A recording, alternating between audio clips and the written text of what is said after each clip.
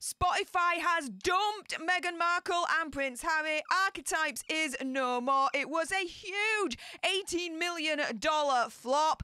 And guess what? The Sussexes, they've lost a huge amount of money over this one.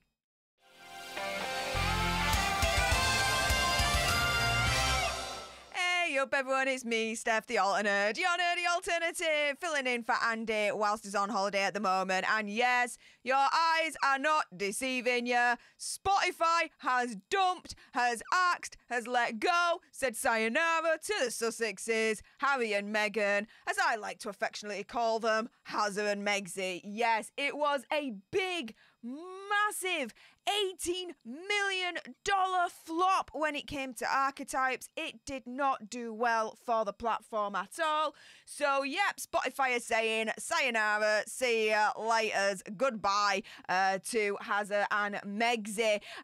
They have announced that Archetypes will not be renewed for a second season as the audio company begins to make changes and revamp its output. It has been confirmed. So Spotify and the Sussexes audio production company, Archewell Audio, released a joint statement on Thursday night saying that they've mutually agreed to part ways and are proud of the series we made together. Yeah, I had reported on my own channel, Steph the Alternate, and do go on there and check it out, that Spotify, in the wake of all these massive signings, so you've got Joe Rogan, you've got Hazza and Megsy, right?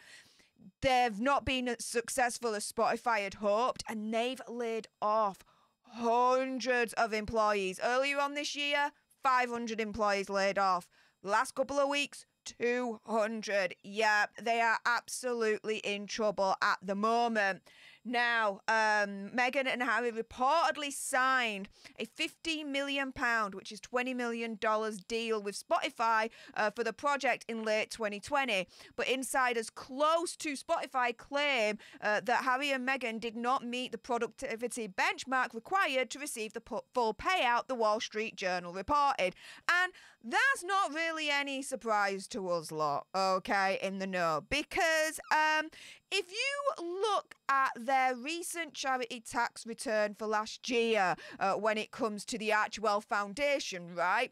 Yeah, on there it's confirmed that Harry and Meghan only put in 1 hour per week each to charity, to the Archewell Foundation charity situation. So for Spotify to turn around and be like, yeah, we're dumping them because, yeah, they were absolutely rubbish at actually giving us what we were paying them for. Not surprised in the slightest. Now, the move to ditch, to dump, to axe Megsy's show, which explores the labels that try to hold women back, apparently, follows discussions months ago about renewing it for a second season. Now, she was still planning to create more podcasts and find a new home for a series, so she is still trying to do that. There's previously featured a friend and tennis star Serena Williams, pop sensation Mariah Carey, and South African comedian Trevor Noah. Good luck with that, lass. I think you're going to need it. $18 million flop. You think any platform is going to be investing in that? I don't think so. I'm just a funny feeling about that.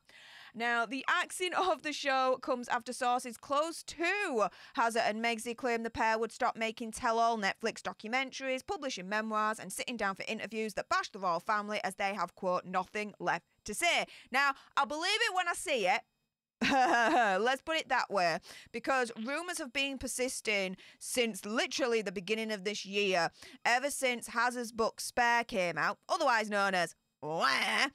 The Megsy herself was writing her own memoir, all detailing the time that she was in the royal family back here in the UK. You don't think she wants a piece of that literary money that Prince Hazza was able to get with his book? Yeah, that's why I say I'll believe it when I see it with this one. Spotify was said to have carried out conversations for a second series of Archetypes last year following the end of the first season, but talks later stalled. Not only that, but the thing is, yeah, did it start out at number 1 in the charts? Yes. But soon afterwards, it dropped to like, I want to say 28, 29. Like that. It was like a steep decline because there was no replay value afterwards. It was just like, oh, okay, what's the stupidest thing that Megs is going to be saying this week kind of situation. That was really what Archetypes was all about as far as I was concerned. Now, the talent agency that she signed with, WME, is trying to spin this. This is hilarious. So they told the Wall Street Journal, quote, "The team behind Archetypes remain proud of the podcast they created at Spotify. Meghan is continuing to develop more content for the Archetypes audience on another platform." Yeah, what platform? What platform is going to take that show on when it was quite literally an $18 million flop?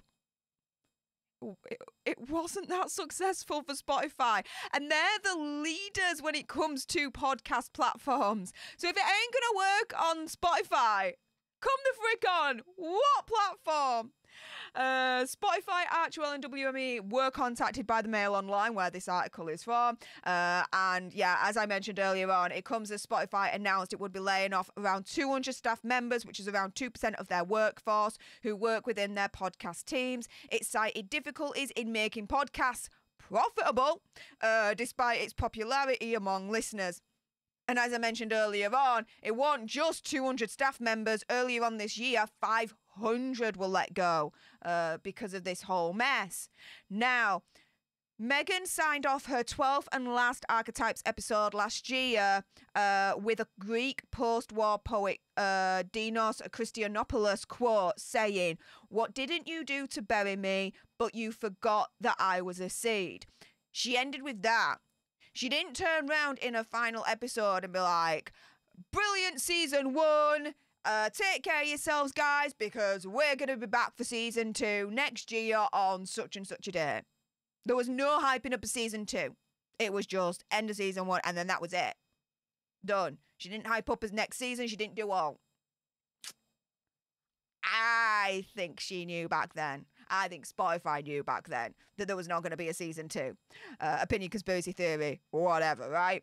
Now, discussions to publish more content from Archewell are ongoing, the Wall Street Journal reported. There are suggestions that Meghan could soon look to bring her wellness and lifestyle blog, The Tig, in a bid to rival Gwyneth Paltrow's Goop website, which was reportedly worth £200 million. Now, this is the thing, right? To rival Gwyneth Paltrow's Goop, The Tig. Are you having a giraffe? Sorry, are you having a laugh? It's a UK British saying there for those that didn't know. What the frick? Like, can you imagine, okay, Megsy, right? Creating a candle and saying, calling it, "This smells like a Duchess's vajayjay." I got a funny feeling she wouldn't. Part of the reason, in my opinion, conspiracy theory, whatever, that Gwyneth Paltrow's Goop is so successful is because it's so out there. It's so weird. It's so wonderful. And, you know, it's easy to take the mick out of sometimes, you know what I mean? So they're having a laugh if they think that once Meghan relaunches The Tig, and she is doing, guys, best believe, that it's going to rival Gwyneth Paltrow's Goop. No way. They're on something, I'm telling you.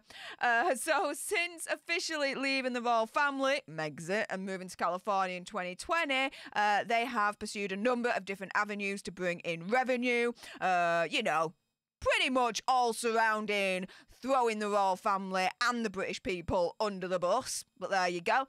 So it includes, of course, Prince Harry's memoir Spare, which he created as part of a $20 million deal with Penguin Books.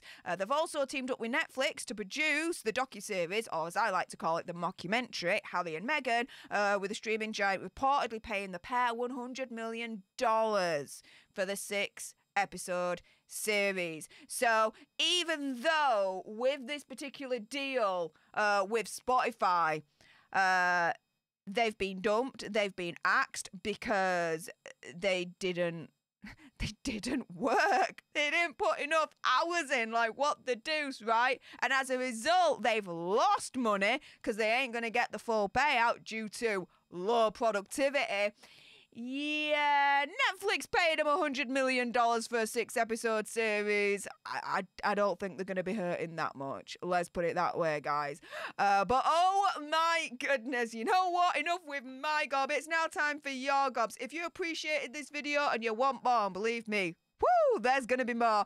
Do make sure you click on that subscriber button, turn that notification bell to all, like this video, and comment down below your opinion, conspiracy theories, and whatever. So go one step further and join today. Become a Popcorn Planeteer for as little as $5.99 a month and get exclusive content from the man himself, Andy Signore, which includes a member-only video that he uploaded only yesterday, giving members exclusive sneak peeks into his holiday and what he's been up to so far. So if you don't want to miss out on that, join today.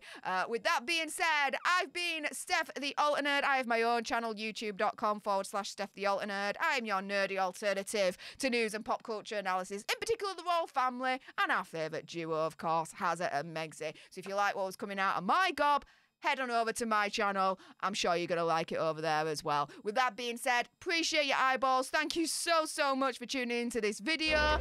Here's some more that you'll want to clickety-click, clickety-click.